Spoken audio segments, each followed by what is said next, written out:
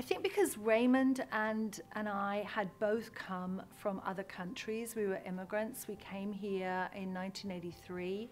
Raymond from South Africa, me from the United Kingdom. When we came here as immigrants with a suitcase each, our goal was to pursue the American dream. You know, this idea that entrepreneurship and hard work could really deliver the greatest opportunity. So when we came here and we established the International Dermal Institute, and it was successful, and then we launched Dermalogica in 1986, and we already had then hundreds of students that had trained with us that were ready for the product. When we launched the product at the first trade show, we had students coming up with a check for $1,500 in their hand and handing it to us. And I remember saying to several of them, well, I haven't even shown you the product yet. We had testers of the product. We couldn't afford to do the whole run, so we had testers. And this was January, and we were going to deliver the full run in March. And they said to me, it's okay, Jane. I trust you and Raymond. And if you're in, I'm in, and I'm in. And I just felt such a rush and a huge responsibility, and that just cascaded.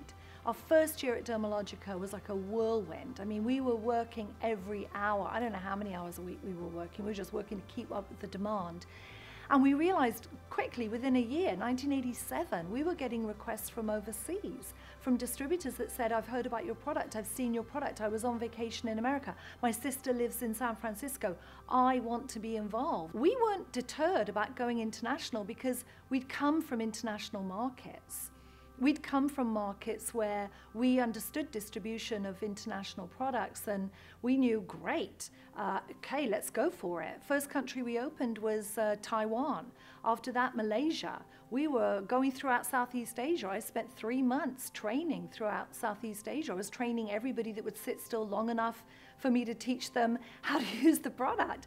I would say I can take 24 people in a class and teach them practical, and there'd be 134 on the morning of the class. And I'd say, okay, well, look, all right, just sit on the floor here, stand over there, you two share a chair there, and, you know, let's try and go for it. It was crazy and fantastic.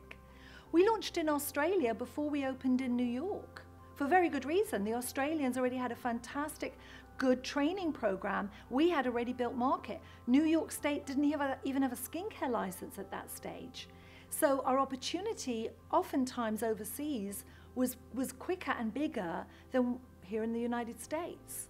So we seized the international market, and as we did that, as we were thinking all the time globally, it became a hallmark of Dermalogica's success, because if one country was in a recession, we didn't have all our eggs in one basket. We were throughout the world. And we hired an international team in equal number to our domestic US team. And I also believe, because we had this mindset, this vision of a global tribe of skin therapists, of Dermalogica being a democratized brand, being a brand that would be embraced globally. It was non-gender specific. We purposefully didn't make the product, you know, pink and gold, or make it at all gender specific to women. The name Dermalogica, it was this hybrid between a pharmaceutical product and a skincare product. It felt quasi-medical. It was all purposeful, and it translated perfectly in every market. And so because of that, we were able to spread quickly. And as we did that, I saw firsthand the inconsistencies of opportunities around the world, especially for women. And that kept coming back to me and coming back to me, and I kept realizing when I would teach in countries where women had so many fewer opportunities than the opportunities that I'd had growing up or in my career, I was just determined that somehow we were going to be able to impact that. I realized that there were women that were not in our industry that also would have no hope of having a chance of a career like ours. And all of that bundled together and cascaded in our 25th anniversary, where we decided that we were going to do something about it. We had a global footprint, we had a platform and a voice. And in 2011, in January, for our 25th anniversary of Dermalogica, we launched our program FIGHT, Financial Independence Through Entrepreneurship, which has now embraced also financial independence through education.